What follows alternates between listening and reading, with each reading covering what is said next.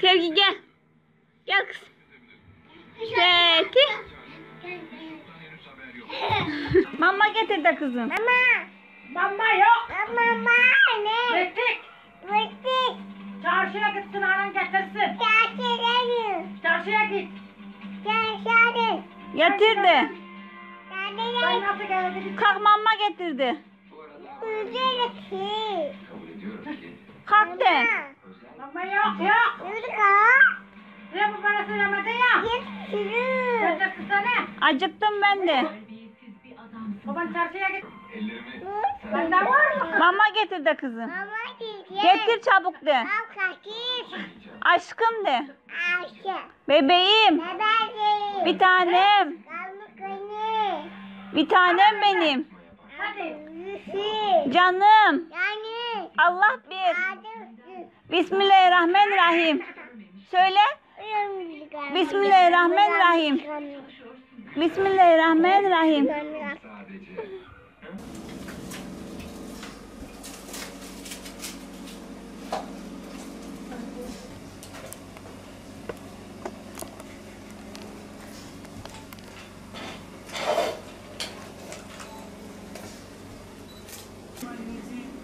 Hadi kalk kızım. Hadi kalk. Hadi suyun muzumuz olsun. Doktorlar ne söylerse söylesinler kızım. Ben Allah'a inanıyorum. Mucize kızım. Yoğun bakımda değiliz. Soğuk odalarda değiliz. Evimizdeyiz. Kucağımdasın. Nefesinde.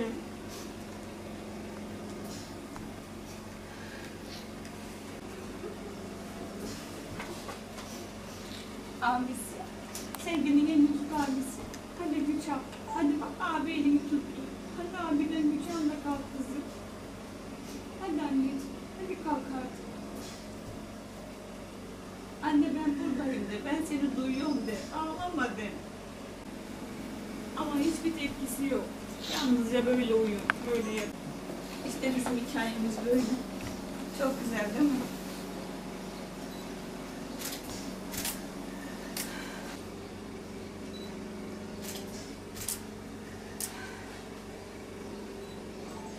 Yanaklı.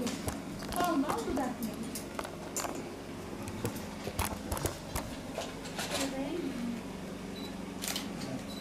Fotoğraf aldık. Güzel çeksinler. Gel bakalım. Bak.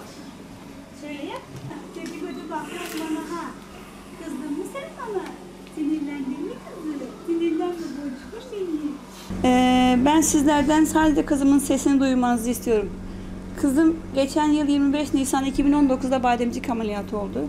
Ameliyattan 8 gün sonra kanaması oldu. Kanı yuttu, kalbi durdu. Kalbi durduğu için beynine oksijen gitmediği için beyin hasarı oldu. Hani doktorların tabiriyle Sevgi'nin beyin fonksiyonları tamamıyla hasar aldığı için bitkisel hayattayız 14 aydır. Sevgi bademcik ameliyatının Alanya'da bir özel hastanede oldu. Biz Sevgi'nin kanaması olduğu gün akşam biz hastaneye yetiştik Sevgi'yi. Doktor ilgilenmedi, bakmadı. Sevgi'yi benim kucağımda tedavi etti. Bana dediği tek şey annesi yara kabuk bağlamıştır, ondan kanamıştır dedi. Siz doktorsunuz, biz size inanıyoruz. Evimize geldik. Sabah oldu. Saat 11.30 kızım yine kanama oldu. Komşularım sayesinde hastaneye yetiştirdik kızımı. Kızımın kalbi durdu. Doktorlar önce öldü dedi. Sonra ölmedi, geri geldi. Dediler bir daha kanama oldu. Sevgi'yi bir daha ameliyat aldılar. 2,5 saat ameliyat sürdü. Akşam saat 6'da Sevgi helikopterle Antalya Eğitim Araştırma Hastanesi'ne gitti. 3 ay yoğun bakımda kaldık. Yoğun bakım süremizde yine Sevgi'nin nefesi kesildi, makineleri öttü, kalbi durdu. Ama çok şükür hayata tutunmayı başardık. 3 ayın sonucunda dediler artık yapabilecek hiçbir şey yok. Sevgi hiçbir zaman uyanmayacak. Uyansa bile eski hali gibi olmayacak. Hani sizi evinize yollayacağız, makine alacaksınız. Makine alacak gücümüz yokturdu. Çünkü ikimiz de çalışmadık. Eşim, ailemin de bir imkanı gücü yokturdu. Antalya Kan Bankası'nda Sevgi'ye yardım kampanyası başlatıldı. Oradan Sevgi'nin makinelerini almaya başladık. Allah hepinizden razı olsun. Çok çok teşekkür ediyorum. Sonrası evdeyiz. Evimiz yoğun bakım. Sevgi hiç uyanmadı. Tepki vermiyor. Böyle görüyorsunuz. Benim söylememe hiçbir şeye gerek yok. Sevgim sapasağlam bir çocuktu. Gülen, oynayan, koşan, cıvıl cıvıl konuşan bir çocuktu. Zaten o videolarımı size birazdan göstereceğim. Siz anlayacaksınız benim ne demek istediğimi. Saçlarını hiç kestirmedim Sevgi'nin, biliyor musunuz? Yoğun bakımda kesmek istediler, kestirmedim. Doğum saçları. Taratmazdı ama saçlarını. Şimdi ben tarıyorum, örüyorum. Kıyafetleri giydiremiyorum artık, olmuyor. Gün geçtikçe daha fazla kilo alıyor. Hani ufacık da olsa bir umudumuz olsun bizim. Kızım, hadi kalk anneciğim. Sana yalvarıyorum kızım, hadi kalk. Anne. Ben dayanamıyorum artık. Oğluma cevap veremiyorum artık, biliyor musunuz? Anne kardeşim ne zaman iyileşecek dediğinde ona bir şeyler söyleyemiyorum. Bizi bu hale getirdiler. Yine de Allah razı olsun, biliyor musunuz? Ben yine de hiçbir şey söylemiyorum. Onların da çocukları var, evlatları var. En azından bir gelip görsünler.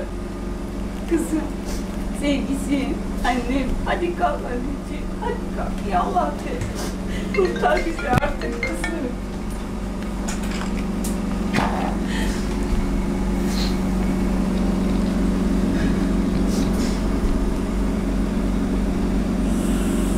Yaşamımız, ölümümüz iki çizgi arasında. Küçücük bir hortum bizi hayata bağlıyor. Aynı zamanda da hayattan koparıyor.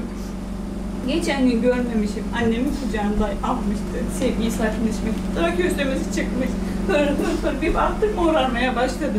Ne oldu? Trakeostomi çıkmış. Küçücük bir çubuk bizi hayata bağlıyor. Buradaymış elleri. Neredeymiş kızımın elleri? Kızım. Ellerimiz neredeymiş anneciğim? Buradaymış. Dua ediyormuş elleri. Dua ediyor elleri.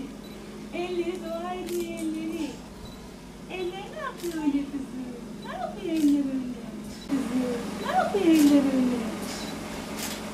Anne.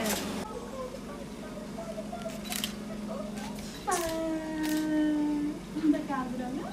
Kaldır. Sakinleş hadi sakinleş.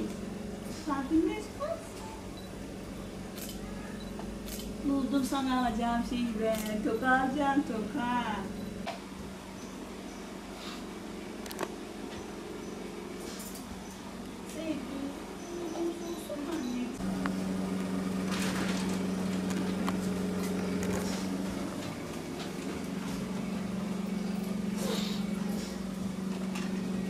Elektrik kesildiğinde ne oluyor peki? O nasıl Jeneratör çözümlüyor? neredeydi? Isparta'da mıydı? Oradan bir dernek ulaştı. Jeneratör aldık. 6.000 lira.